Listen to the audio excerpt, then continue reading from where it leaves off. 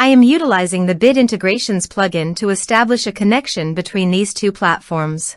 Let's go to Bit Integration Dashboard. Now click Create Integration. Now search and select Trigger, which is LearnDash. Select a task and select a course. Click Next. Search and select Actions. Pabbly. Give here the webhook link. So visit Pabbly dashboard.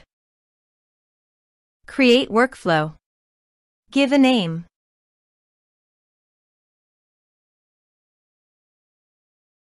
Create. Search a trigger webhook. Copy the webhook URL and paste it here. Body. Send all data. Choose Application JSON. Test webhook. Webhook executed successfully. Done. Next. Finish and save it. Now go to Pabbly site and choose Actions. Airtable. Choose Action Event. Create record. Connect. Add new connection. Give here token. So click on Developer Hub. Create token. Give here a token name.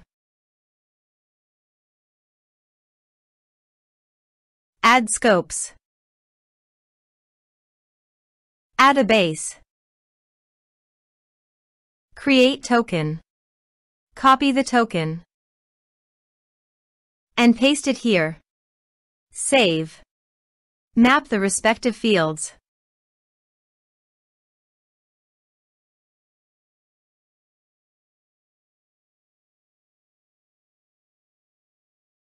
Save. Now go to your course page and click Login to enroll.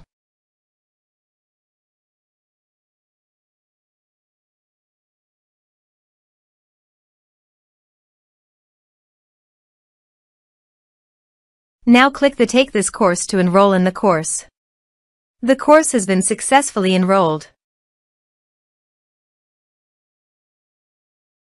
Now go to Airtable site and here you can see the data came successfully in Airtable via Pabbly. Thanks for watching.